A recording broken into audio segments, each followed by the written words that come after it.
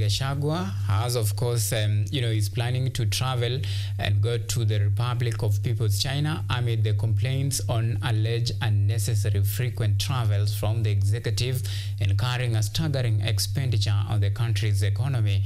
Speaking while hosting the Chinese ambassador to Kenya, Zhu Pingjiang, at his current residence, the second-in-command highlighted pitching for Kenya's agro-produce, among other issues, to form part of his visit. James Baraka reports.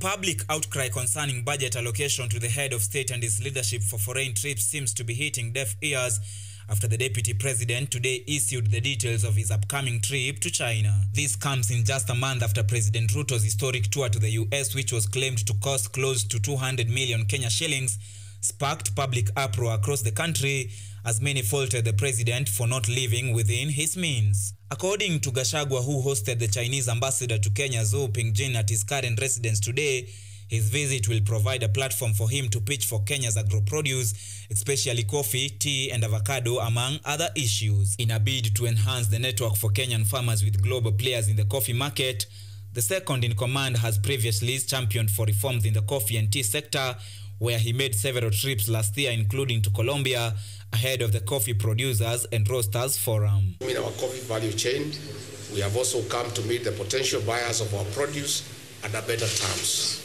The farmers who are part of my delegation will also visit their counterparts in Medellin, Colombia, alongside research institutions on coffee to learn good practices. We thank the government of Colombia for making it possible for our farmers to connect and learn and appreciate good practices. In their meetup today, Gachagua disclosed that they discussed cross-cutting priority areas of common interest between the two nations, including enhancing trade and investment, among others reiterating that Kenya and the People's Republic of China enjoy cordial and fraternal relations based on mutual trust and benefit, especially in trade and development. James Baraka,